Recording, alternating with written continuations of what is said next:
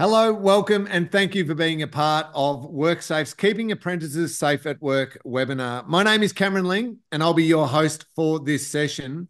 This morning, we'll explore the following topics: why considered and careful supervision of apprentices is so important for health and safety, morale, and performance, the practical steps employers can take to keep young staff safe, and also tools and resources available for employers and employees to learn about what they can do.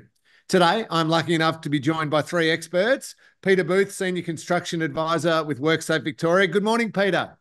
Morning, Cam. How are you, mate? I'm very well, thank you. Thanks so much for joining us. Joining Peter this morning is Stephanie Veal, CEO of Victorian Registration and Qualifications Authority, or VRQA. Hi, Stephanie. Hi, Cameron. Great to be here. Great to have you with us. Also with us is Professor Helen Lingard, Executive Director of the newly formed RMIT Safety and Health Innovation Network. Good morning, Helen. Morning, Cameron. Thanks for having me. No, thanks so much for joining us, and all three of you for joining us this morning. We are going to be taking questions a little bit later on for our audience, so please feel free at any stage to start entering your questions in to the Q&A chat box. Peter, to get things started, I'd love to start with you. You've worked as a carpenter on building sites and have been a WorkSafe inspector now for 5 years. Why is proper supervision of apprentices so important? Yeah, it's a great question, Cameron.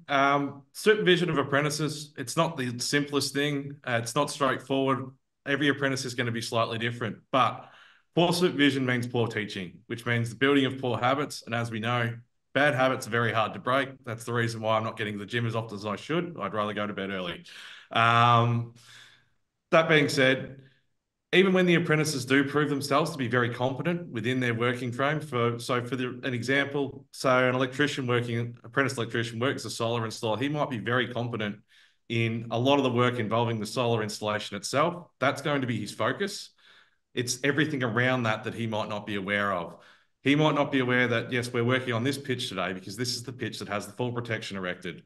We have to then pull that down and put it on the other side. By being left alone, we're setting him up to potentially move to the other side of that roof where we don't have that fall protection erected. And that's why we don't like to see apprentices supervising apprentices, because while they may be very technically competent, they may know the actual building skills, that overall arching space of managing the site, ensuring that all the paperwork for the swims, risk assessments, who to call in the event of emergency might be well and truly over their heads, at which point that's not something that's really fair to ask of a young worker with limited experience, such as an apprentice. Yeah, it's a great point you make, Peter. What are employer obligations when it comes to protecting apprentices and all young workers? So Section 21(2)(f) of the Act is very clear that basically, to give you the layman's overview of it, mate, would be that is the obligation to provide instruction, training, and supervision such as necessary to ensure that the employee's workplace is safe and without risk to health.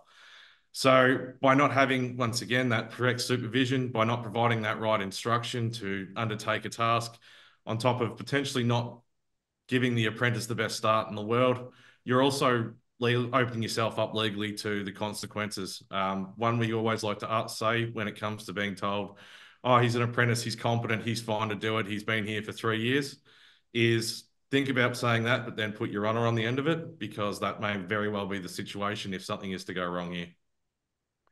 What are the benefits of good supervision, though, to employers? Yeah, good supervisions can be really good. It means the employer has a really good understanding of where the apprentice is at, their skills and whatnot. They know exactly what they're doing. They know their competencies, and you know how they feel. You know if they're in a good mood or a bad mood, what makes them tick. You can keep an eye on them.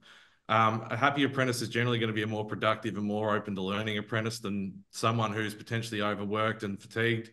If they're not being supervised properly, not only are they probably not getting the teaching of the skills at the level that you would like them to get, at which point they could be a real asset, or they could be someone who's potentially overworked, who's not going to make it through their 4-year apprenticeship because they are overworked, because they're not happy in what they're doing. Flowing on from this, Stephanie, if I could come to you, what is the role of the VRQA in all of this? Thanks, Cameron. So the VRQA is Victoria's education and training regulator. We approve employers of apprentices and trainees, and together with our co-regulators like WorkSafe, we ensure apprentices and trainees are protected from harm, to their safety, both physical and psychological, and also harm of poor training. We also register training contracts in Victoria, and we make sure employers are meeting their obligations to apprentices and trainees. And, critically, that includes providing appropriate supervision, and that supervision is by someone who has the right qualifications and skills and expertise. Employers also need to give their apprentices and trainees time away from work, so to attend TAFE or the RTO to do their training, and then monitor their apprentices and trainees' progress and their competency to ensure they're able to complete their qualification. Continuing on from that, how do you do all of that? So we regularly monitor different industries. We do that with our authorised officers going out to workplaces. One of the key ways we do this is through targeted campaigns. Currently, we've got a joint campaign with the Labour Hire Authority looking at protecting apprentices and trainees that are employed through labour hire arrangements and protecting them from exploitation. Our dedicated hotline opens on the 6th of November, and apprentices and trainees can contact us and can remain anonymous if they'd like to. We also work really closely with our co-regulators, where we share information and data and respond to complaints from apprentices and trainees or the public. Great. Thank you, Stephanie. Helen, if I could come over to you now. You specialise in studying the role of apprentice supervision in the construction sector. Why is supervision so critical for apprentices in this industry particularly? Yeah, thanks, Cameron. Obviously, construction's a high-risk industry, and apprentices learn how to work from their supervisors. So the supervisors are really critical role models and teachers. And if supervisors take shortcuts in relation to safety, well, the apprentices will learn from that and possibly even come to think that it's expected of them. So the supervision of apprentices is really, really important in that regard. Supervisors also need to ensure that apprentices have the appropriate experience and instruction. They need to learn the craft that they're learning. And importantly, research shows that when apprentices have a good relationship with their supervisors, they're much more likely to complete their apprenticeship. And when they have a poor relationship, they're more likely to drop out. And we also know that when supervisors are approachable, apprentices are also less likely to take risks in the workplace. You ran a project called Conversations About Life, Health and Safety, Social Supports for Young Construction Workers, Health and Safety. Perhaps can you tell us about it and why you saw the need for it? Sure. So the project was funded by iCare in New South Wales, and it sought to create resources to improve communication between apprentices and supervisors. It was motivated by the literature review that showed how important supervisor and apprentice communication is as being a critical determinant of apprentices staying safe in the workplace, as well as their mental well-being. We know that supervisors in the construction industry are usually really technically very competent and capable, but they rarely have training in soft skills associated with communication and the provision of support. So we were really trying to sort of plug that gap, if you like. How did the project roll out? So in the first phase of the project, we interviewed 30 apprentices and 11 supervisors, and the purpose of those interviews was to actually find out what good supervision and good communication looked like. We found really good examples. So we had one supervisor, for example, who took his apprentice ocean swimming each morning before work to help him manage his mental well-being. But unfortunately, some supervisors were less supportive of their apprentices, and some adopted a very laissez-faire approach and left their apprentices unsupervised in some situations. And in some cases, supervisors were aggressive and even, yelled at their apprentices or asked them inappropriate questions about their private lives. So we found this mixed bag, if you like, of how supervisors were behaving. And we wanted to develop these resources to help supervisors as well as apprentices to develop their communication skills, to enable them to have a respectful and supportive communication, and help apprentices feel comfortable and able to speak up about safety concerns they might have in the workplace. Helen, if I could just dig a little bit further, what supervision styles did you notice? Which were some positive traits and behaviours for supervisors and apprentices? Sure. So supervisors who were really good at those aspects of their work were consistent in the health and safety messages that they gave. They were approachable. They showed good listening skills. They used a participatory management style, and they showed emotional intelligence. They were responsive if apprentices asked questions or raised concerns, and dealt with them respectfully and showed a lot of empathy. And on the other side, apprentices who had good communication skills were assertive and asked questions if they felt they needed to. They were confident. They were actively interested in learning about things that could help affect their health and safety. And they would speak up if they felt that there was something perhaps unsafe or something they didn't understand. The project led to development of a game that we have a short video about. Helen, perhaps could you tell us about the 3 scenarios we're about to see? Sure. So the game comprises 3 scenarios, and each of these stories was built on the lived experience and things that actually happened to the apprentices who we interviewed in the study. And we built these scenarios to try and teach the supervisors and apprentices different communication skills that were identified in the interviews as being good for apprentices' health and safety. So, for example, in the first scenario, the apprentice arrives late for work, and the supervisor can make a decision as to whether he yells at the apprentice or whether they want to, be more tolerant and ask if everything's okay. The decisions that are made in the scenarios lead to outcomes, and those outcomes create the opportunity to learn about what good communication looks like. The second scenario shows issues of respectful behaviour and how a supervisor might respond to situations of bullying or harassment. And the third scenario deals with a situation where an apprentice has to negotiate difficult work-life boundaries, and how supervisors might be supportive in that environment. Thanks, Helen. Let's have a look at the video. If you're going to be late tomorrow, don't even bother coming in, all right? Maybe you should join me at the gym sometime. We'll get your hot body to match your face.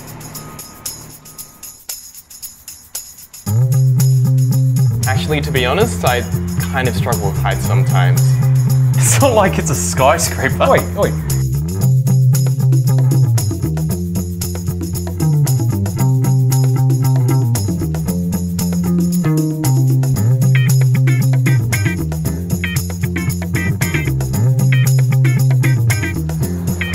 That's it, you got it.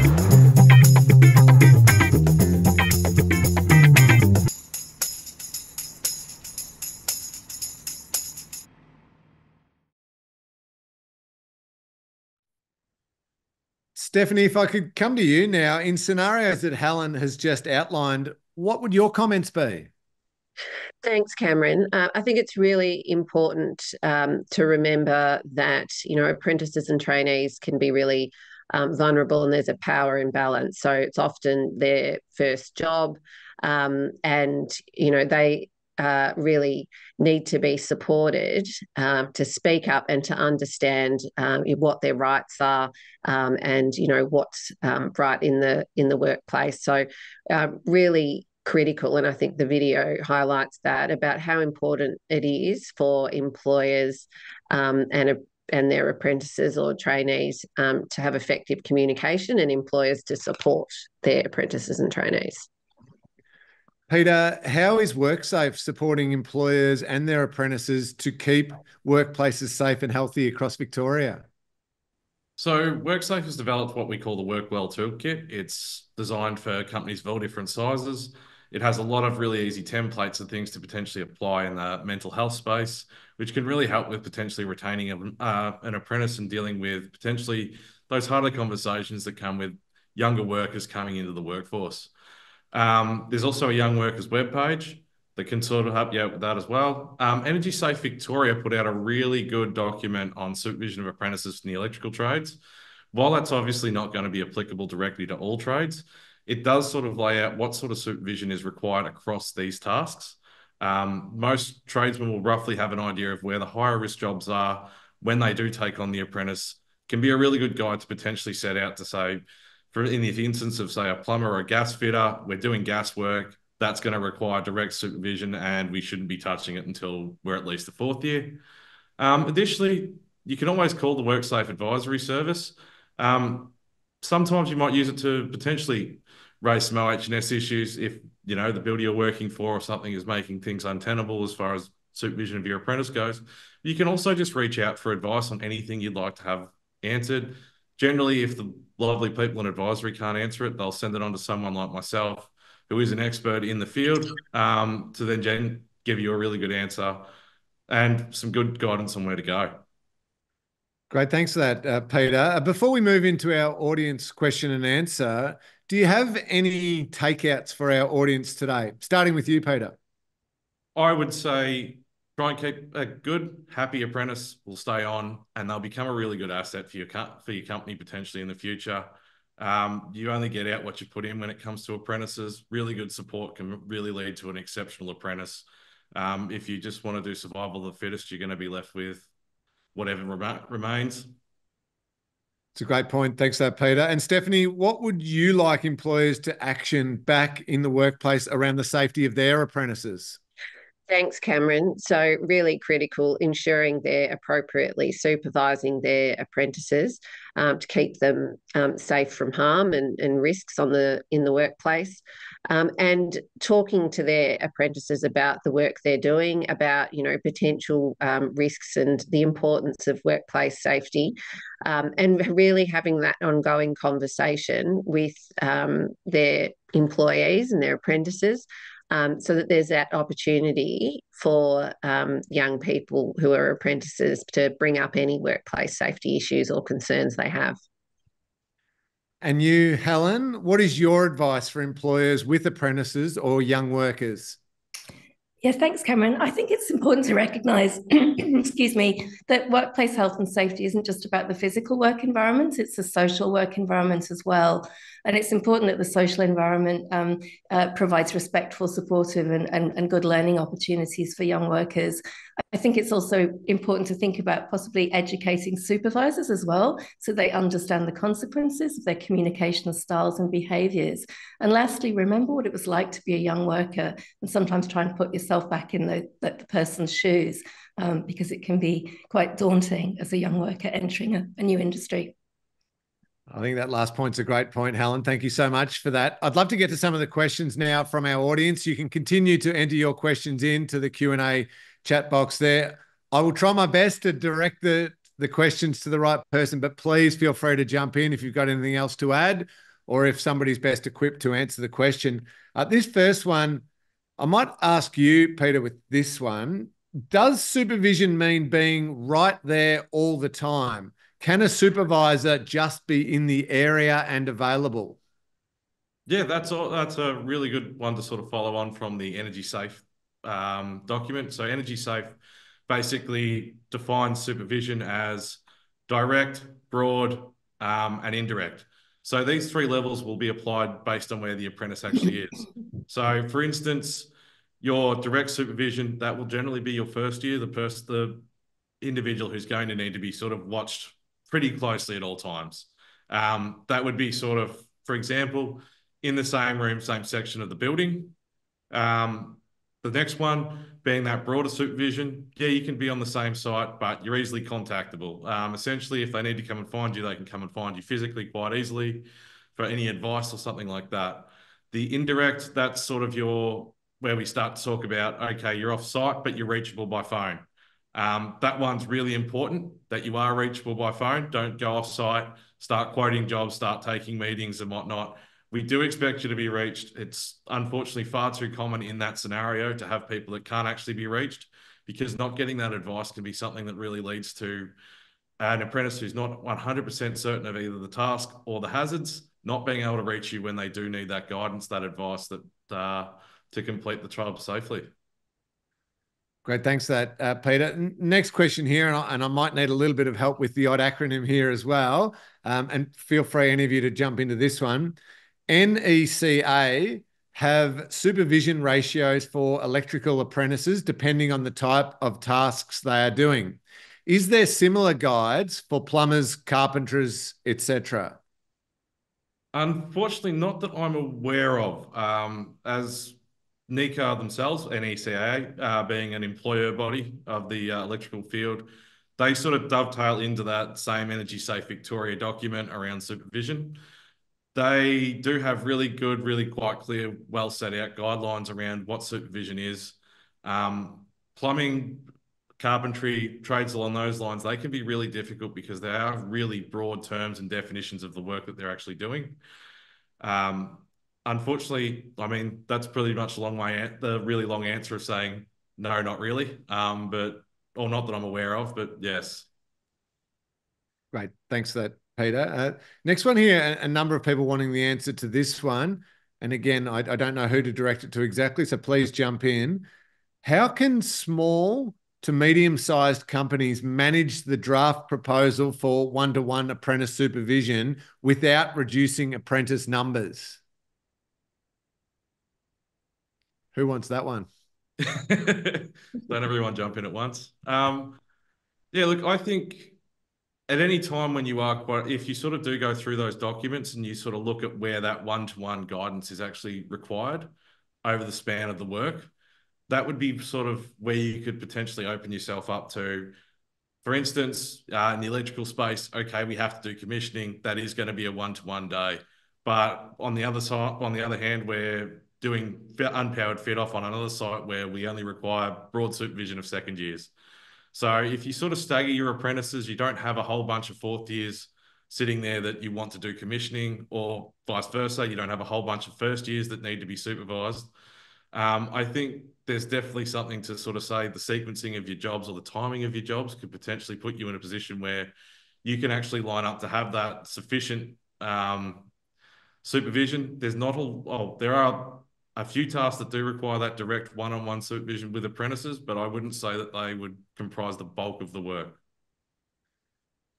Great, thank you, Peter. Stephanie, did you have something to add to that? Yeah, I think I was just going to add to that, and to what Peter was saying, that, I think employers, and when they're if they are appointing supervisors to supervise apprentices, they've really got to think about the task that the apprentice is undertaking, and the potential risks, and make a decision that's appropriate, thinking about ensuring the safety and well-being of their apprentice, and also making sure that the apprentice is getting the training that they need in order to do the task and then progress and become more competent.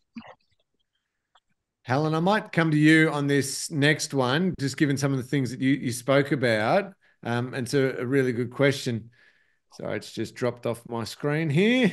This is lots of questions coming through. Here it is. As a middle-aged employer, do you have any tips for dealing with and communicating with young workers?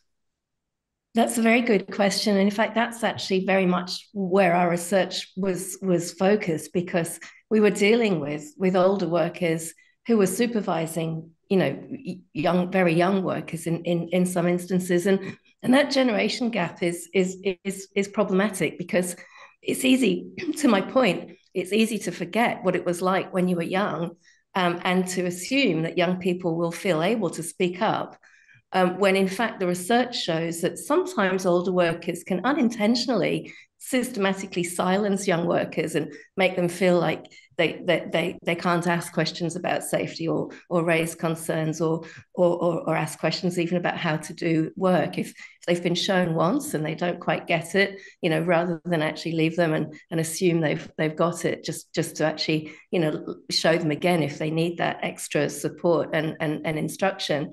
And I think that last point I made about being empathetic and actually trying to put yourself in their shoes is really important. And it gives them, make sure that the opportunities are there for them to question and to ask for extra information and assistance if and when they need it.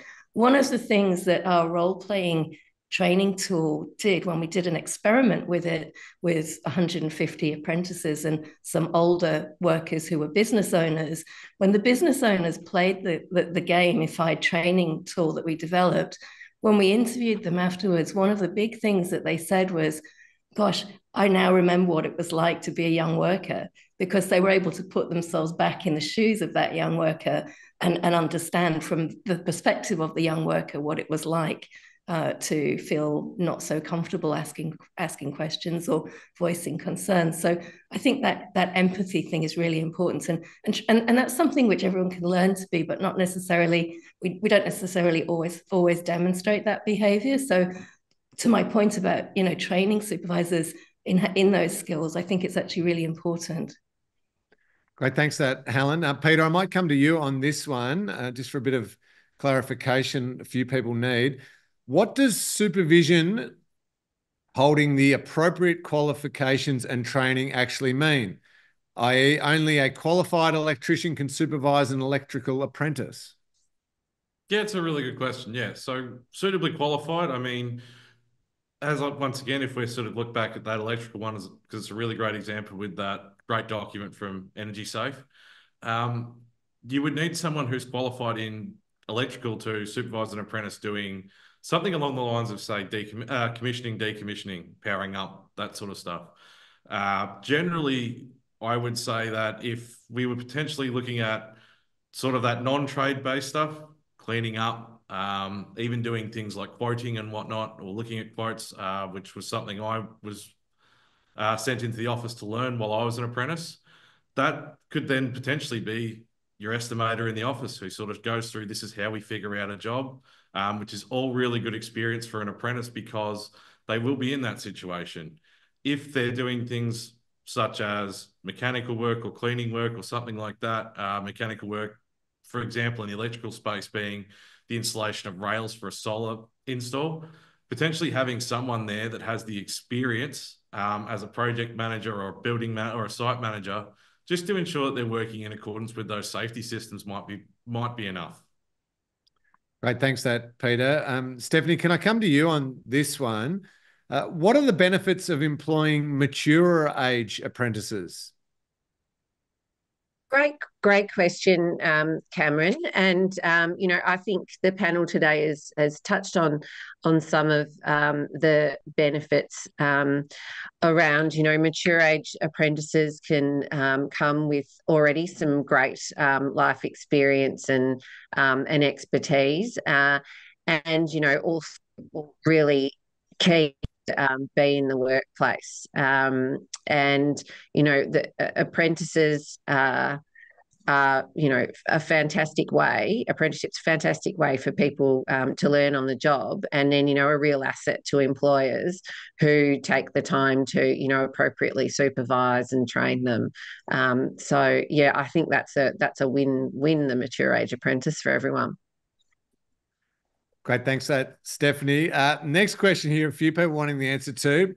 A real tricky one. I'm going to open it up to all three of you. Any tips on managing the conflict between doing work and being on social media? Do you want that one, Peter? Look, honestly, I have got some experience in this. I've only been off the tools for 5 years. So for instance, there was a project I worked on where we had a real issue with, I was basically the leading hand for the carpentry subcontractor on the site. And the builder had a real issue with my guys being on their phones.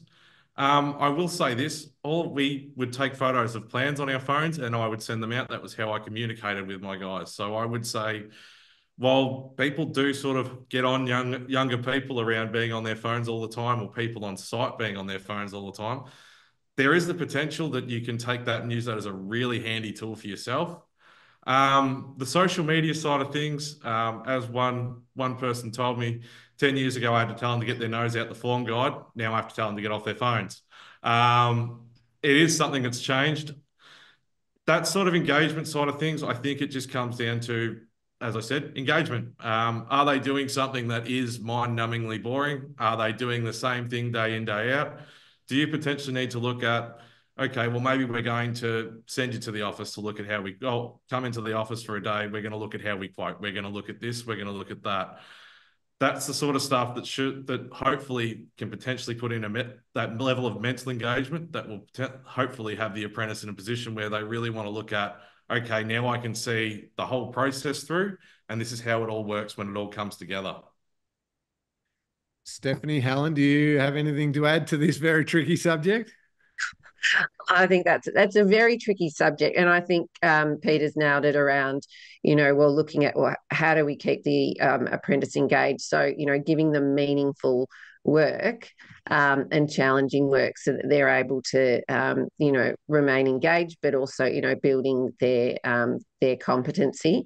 I think, look, no matter what workplace young people are in, they're going to be on social media, but you'd also need to think about, well, is it distracting them from making sure they're safe on the site? So sometimes you'd need to think about, well, are there some boundaries or rules you want to put in place depending on the workplace? And I'd add to that, I think a good supervisor can, a supportive supervisor, a respectful supervisor can intervene and correct that behaviour and point out that, that there are, practices and appropriate behaviours in a site environment and inappropriate behaviours. And I think that's part of the learning and mentoring that supervisors should be providing for the apprentices. Yeah, it's a good point. Peter, I'll come back to you on this one. What resources can we access to help us with these requirements? Who can we call, or where can we get this information? So you can call WorkSafe on straight through the advisory line. They will potentially try to give you advice if they can answer the question straight off the bat. If they can't, they can potentially forward it on to someone like myself who does have experience in whatever field it is. Obviously, being a qualified carpenter, I'm probably not the person to speak to electrical hazards, but we do have several members of our organisation who are former electricians. That's definitely one that you can go to. The Apprenticeships Board of Victoria can offer a really handy resource, especially with that really complex stuff. My apprentice isn't engaged. I'm struggling to get him, that sort of stuff. And from the welfare side of things, once again, I cannot speak highly enough of that Work Well toolkit. We don't always get everything right, but I think we really nailed that one. I might ask this question to you, Helen, perhaps, because it's a little bit on what you've been working on, you've spoken about today. Getting young workers to connect with health and safety messages is a bit of a challenge. Any real solutions you've seen work? That's a very good question. And I think one of the things that we have discovered is that young workers don't necessarily want to go and look for information and read it and spend time, reading written documents for and even sitting in training and being, taught about the sorts of things that our tool dealt with.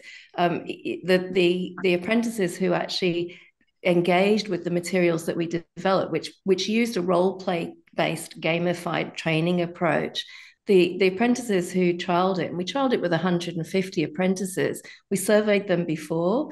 They used the training tool, and we surveyed them again at the end. And they all made comments about how much they learned, but also not just how much they learned, the fact that they enjoyed it and they felt that they would use what they learned in the workplace. So I'm not suggesting that the training tool that we developed is necessarily good for all safety-related training, but certainly using that sort of gamified, slightly more interactive and immersive training approach might be good for young workers who often don't like the classroom-based learning and certainly may not engage with written documents to the extent that we might have previously hoped. Great, thanks for that, Helen. This one I'm going to open up to all three of you again, so please jump in. What are the most important things I can do as a supervisor to help an apprentice in the first few months on the job? Do they just watch me? Do you have some tips? Sorry. No, after you, Helen. I figured I'd jump in before. No, you go. Before Cameron threw it to me again. So, all yours. No, sorry, I mistakenly spoke. You go. Okay, no worries. So yeah, I think when it comes to a new apprentice, I think taking the time to A, understand them, and B, understand where they're coming from. When I first started my apprenticeship, I was 15 years old. I've lived in Geelong all my life, so that meant I was almost certainly playing footy, as you'd imagine. I was playing basketball, I was boxing, I was even fighting in MMA tournaments. I was very fit, but my first 3 months, I struggled to lift my hands above my head at the end of a day of work. That really constant 8 hour grind, that can really take its toll. That fatigue of getting out of bed when it's dark and coming home when it's dark, particularly in the middle of winter, that can really start to psychologically weigh on somebody and really give them that poor mindset. I think just being aware of, okay, he's if your apprentice is tired, they are. If the apprentice is tired, maybe ask them to take a day. At the end of the day, they're not going to retain knowledge if they're tired, if they're exhausted in those earlier months. If you do need to sort of account for those growing pains, I would think that potentially there's some of the strategies that you can really implement around that space. Great, thanks for that, Peter. Really appreciate it.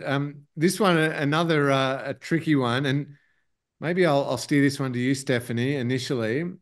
Is it too subjective for supervisors to decide where an apprentice is on their work journey?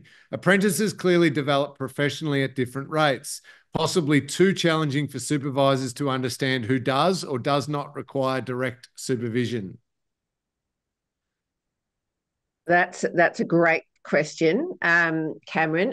And look, that's true. In Victoria, we have a competency based system, and I think that's why it's really key that employers, apprentices, and then their RTO or their TAFE are all working together and communicating in relation to the apprentices training plan.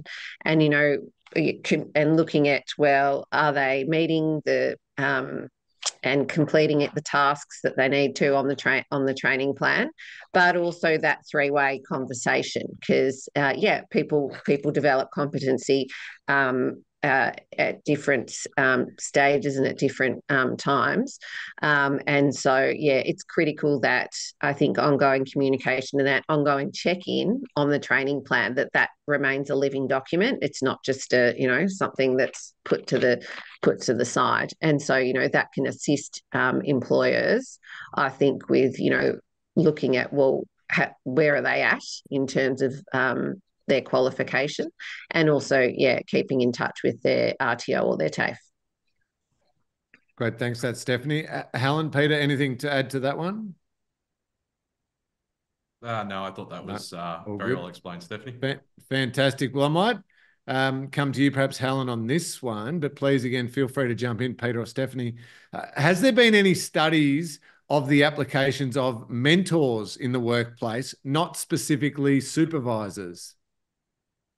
Yes, not to my knowledge, and it's a good question, because no, not to my knowledge. But going back to the previous comment that was made about one of the benefits of having older apprentices, certainly in our study, when we went to workplaces where there were more than one apprentice in the same workplace, where there was an older apprentice, more advanced at a higher stage of their apprenticeships, and they were maybe in their 30s or older than the young apprentices, we saw them taking a mentorship role quite a lot, and actually supporting the younger apprentices and encouraging them to speak up about things and ask questions and engage in the sorts of interactions we were looking for. So when the younger apprentices didn't feel confident doing that, those older apprentices would step in and support them and help to build that confidence in them. So I'm not aware of any formal studies. There may well be studies I'm not aware of, but I think it's a really interesting question, and there is an opportunity, I think, to potentially look at that as something that can help. Thanks for that, Helen. Peter, I'll come back to you on this one. Do you have any tips for performance management of apprentices? Yeah, that's a really great question. Performance management can be one of the trickiest things to do. At what point, how do you nicely tell someone that they're probably not where you're expecting them to be at? I would think number one would be making sure that you're on the right track. I think I'd be potentially contacting their TAFE instructors, And just asking the question of, are you finding them where they need to be? Why do you think this is? I think a second set of eyes is always really handy, and the TAFE system can be really good for that. I think that when it comes to performance management, the important thing is to make sure it's sort of discreet. Discretion is such a big part of it, without trying to make someone feel singled out, but also trying to get them to the level they need to be. Do we need to have a site toolbox where everyone's told that Roger, the new apprentice, just isn't meeting his goals, or isn't meeting the expectations that we're setting for him? Or do we need to just take Roger aside at the end of the day and say, look, mate, let's say he's a carpenter, for instance. We've had a look at your framing. We're not real happy with where it is. We're just going to put you, we know you're a second year. We expect you to be a bit better than this, but we're just going to give you some really intensive supervision to try and get this up to where it is, and keep it on a need-to-know basis. Nobody else needs to know that you're not happy with that apprentice's progress. If you do air it out in front of everyone, you basically alienate and exclude that particular apprentice from the rest of the workforce, and that's not going to make for a very psychologically healthy environment. That's a great point. Thanks for that, Peter. This next question, I might stay with you, but please jump in, Stephanie or Helen. And I feel like this question is coming from a qualified tradesperson who isn't necessarily the employer. I haven't received training to be an effective supervisor, and I'm wondering whose responsibility it is to provide this training. Not everyone has the necessary skills for effectively communicating with apprentices. Yeah, I think that's a really good point. If you aren't feeling comfortable with it, there's many online courses and things like that you can potentially look into. You can potentially speak to your employer and say, look, this is what I need. At the end of the day, though, when it comes to apprentices, they're people. It's not a one size fits all. For instance, I'm very big on sports and whatnot, and someone who's quite outgoing and loves their sports, I will generally get along with very quickly and very well, because that's my method. That's sort of where I sit. If someone wants to talk to me about things like computer games and whatnot, I don't spend much time on those. I'm not going to be sort of engaged in that. As a general rule of thumb, I think generally different people have different interests, have different personalities, and a one size fits all, potentially a more introverted apprentice may potentially work quite well with someone who doesn't have that formal training, someone who can simply just have the quiet word to them and just be there when they need them to be. Whereas an extroverted apprentice will potentially need that person who pulls on the lead every now and again when they start to get a bit out of line. Thanks for that, Peter. Can I just squeeze this last question into you, Peter, because I'm conscious of time? There are more than just apprentices in construction. Can WorkSafe create tailored videos and posters in the automotive industry? Yeah, that's a really good question. So in my role, I do a lot of work within the TAFEs, and the automotive industry is one where we are seeing a massive amount of expansion and a massive want to sort of have us come in there and speak to their apprentices. It's definitely an area I can't speak to, because if we're being completely honest, if I change a tire, I'm having a good day. I just don't have the skills in that area. I definitely think it's something that we can definitely improve on, and it's something that I certainly intend to raise. That being said, it does take quite a while to get guidance out in any industry, just because it requires things like legal review to make sure that all the I's are dotted and all the T's are crossed. It's a really good point, and I would strongly agree with the person that's put it forward that the automotive industry is somewhat of a blind spot at this point. Great. Thanks for that, Peter. Thank you to everyone who's asked questions. I do apologise. We've got a whole lot more there that I haven't got time to get to. I'm sorry that I can't get to your question, but we do appreciate everyone who's engaged with us asking all of those questions. Thank you so much to Helen Lingard from RMIT. Helen, really appreciate your time today. No worries. Thanks, Cameron. And also a big thanks to Stephanie from VRQA. Stephanie, thank you. Thanks, Cameron. And also Peter Booth from WorkSafe Victoria. Peter, really appreciate your time. Cheers. Thanks very much, Cam. Been a pleasure. Great to have all three of you here sharing your insights today about the crucial importance of supervision for apprentices and less experienced workers. We hope that everybody has found this an interesting and informative session. This webinar will be available on WorkSafe's website in the coming weeks, so please keep an eye out for that. We do value your opinion on our Health and Safety Month events. Shortly, we will be sending you an online survey. We would love it if you could provide your feedback so that we can incorporate your suggestions in our program next year. All respondents will go into the draw to win one of 5 $100 gift cards. Shortly on the screen, you'll see a list of all the contacts or programs that we have covered today for your information. If you need any further information, we recommend you to please get in touch. There is the WorkSafe advisory line that Peter mentioned a number of times. And also don't forget the emergency line is open 24 hours per day, 7 days a week. Thank you so much for being a part of today's webinar.